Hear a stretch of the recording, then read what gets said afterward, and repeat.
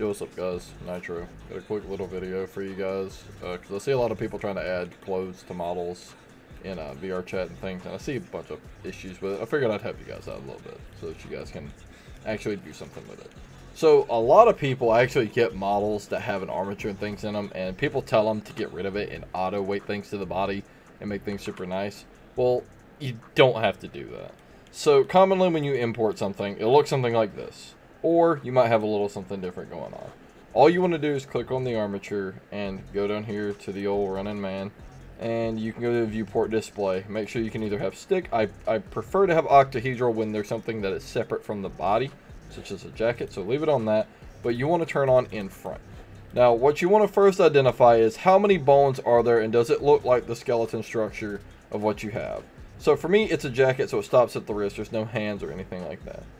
Now, the next thing you want to do is, if you scale, you can see that down there is where the point is that's scaling this, but you can also click on this, and you see how it's still down there, but you can go into here, and you can set the origin to geometry, and you can scale things like this. So, you have it at this point.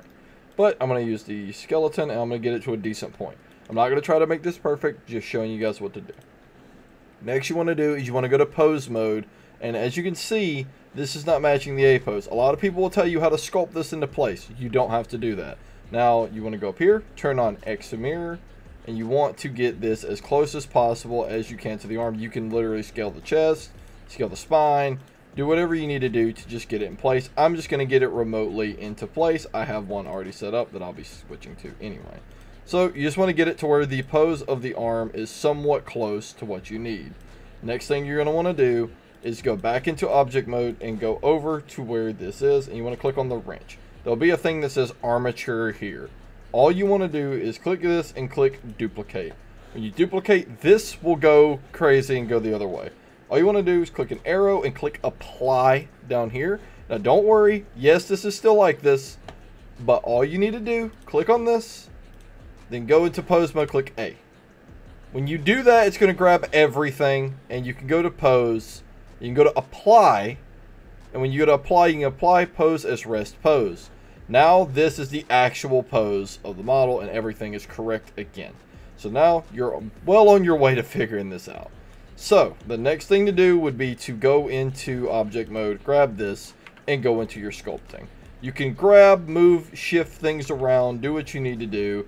Grab the X mode, shift things around, get things looking nice. One thing I will tell you in this mode is try to use blob as much as possible whenever you're dealing with things like this, like the torsos and things, because inflate and deflate does mess with the UV quite a bit. Blob does retain the UV and things pretty much a little bit better. So once you've got that to where you want, you can go back and check out some of my other videos about wireframing and things like that to do your quick sculpting. Once you've got that in place, this is the part where people don't really figure things out. And it's the easiest part. So, you already see it has a skeleton on it.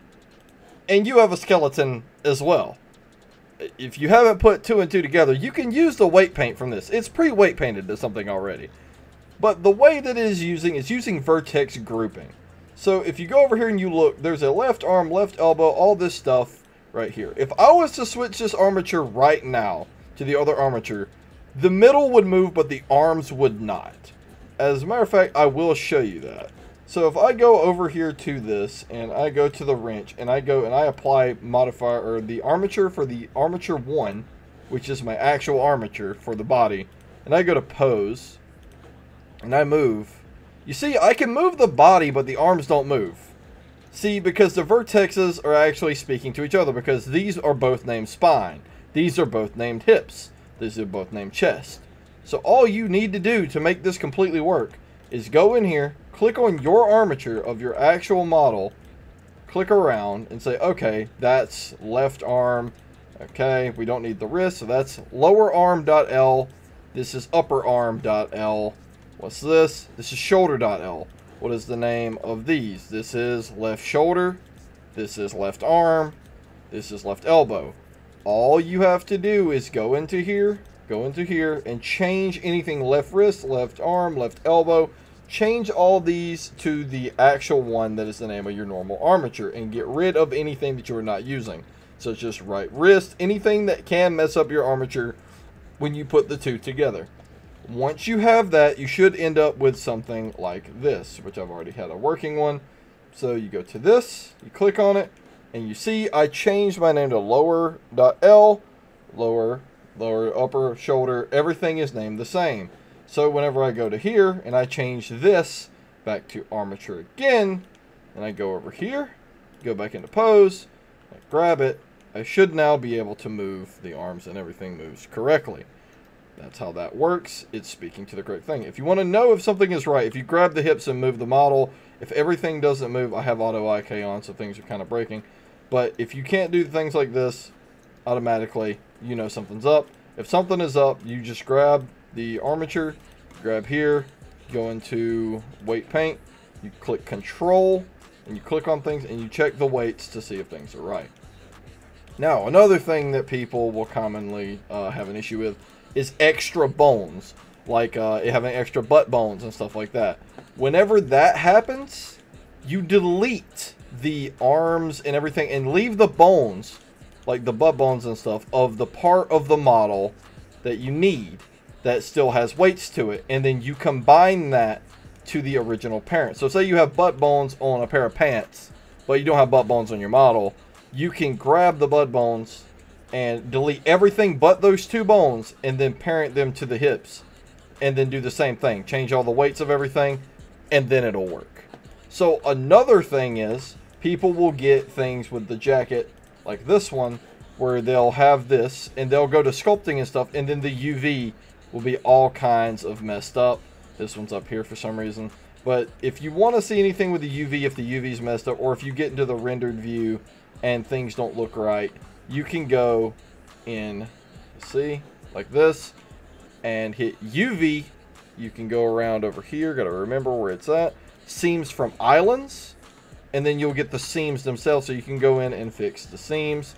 And if you have things where, like the antisocial club on my jacket might be stretched out from messing with sculpting, you can go in each individual one of these, go around all these corners like that, and then hit UV, and then you can pin this, or you can literally just hit P and pin this and re-unwrap it by hitting UV unwrap, and it'll make all of this will be pinned, but the inside will stretch back to where this fits correctly. Now, once you've got about that, the only other thing I can really think of that people may run into is this pink jacket BS. If you run into that, I recommend going in and changing this to what you need it to be. Whenever you're in Unity, it makes it easier, and whenever you bring it into Substance Painter, you actually have the name of the object. But say you have a pink thing right here, you can go here, find wherever the thing is that you need. I just have a bunch of jacket textures. You can go here and change it, and you've got it. Change the roughness, and everything works just about right. If you can't find where the texture for it is, like it's an MMD or something like that, you can commonly come up here to File, and I believe it's External Data, and find missing files. It may take a little while, but it'll find the textures and things for you. And if it's a model that has a bunch of random textures like this, I do recommend getting rid of as many of them as you can and making everything on one UV like this. So this may be a somewhat long video, but I hope this helps you guys get some stuff on your models. If you have a problem or something, you can always message me on Discord or send me a message on Twitter, and I'll try to help you guys out. Hope to see you guys with some clothes on your models. See you in the next one.